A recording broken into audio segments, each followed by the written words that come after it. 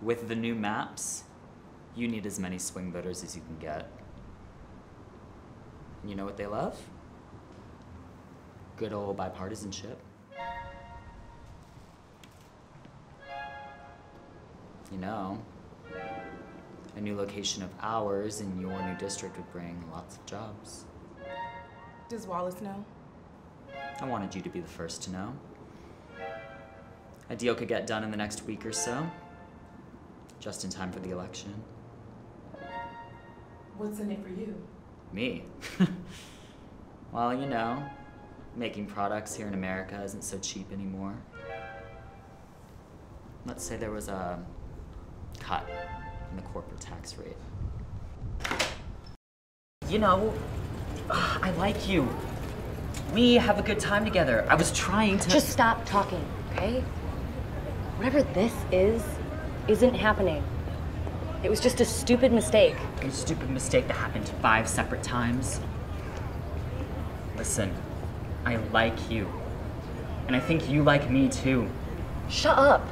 Come on, Kels. Aren't you tired of dating douchey frat guys? Brandon, I'm sorry. You're a nice guy, but this will never work out. We exist in totally different social circles. Here's the deal. Go out with me, or I'll post this pics you sent me last weekend. What? You should really be more careful about what photos you drunk dial at people. Ooh, how risque. You do realize the internet is forever, right?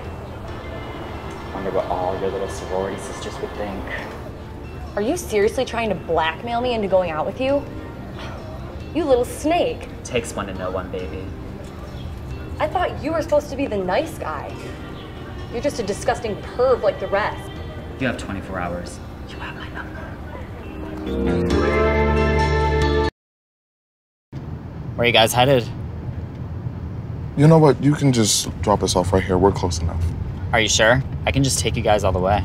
No, dude, it's cool. We'll make sure we leave you a nice tip.